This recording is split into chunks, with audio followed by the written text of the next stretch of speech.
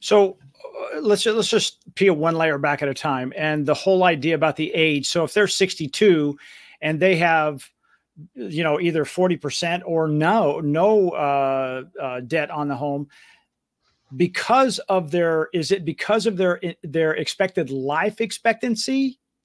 And so they get a lower amount because it's going to take, they possibly could be receiving funds for a lot longer, or is there some other reason?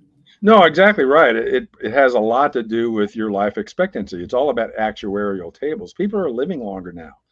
So if you think about it, let's say you're 62, you're now eligible, and your home's free and clear.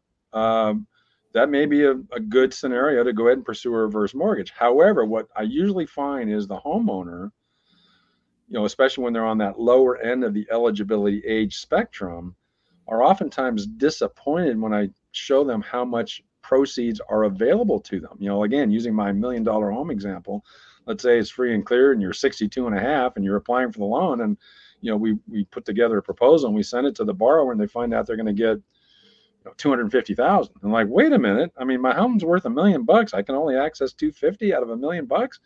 Well, what it has to do with is, remember, a reverse mortgage is probably the original negatively amortizing loan. The loan is going to grow over time because if you choose not to make the payments, interest and the mortgage insurance is going to be added back to the balance every month. It's going to grow. And well, if you're 62 and you end up living to 85 or 90, that loan amount is going to grow substantially over that period of time. Thus, it's necessary to kind of reduce the amount available to you if you're on that lower end of the age eligibility threshold.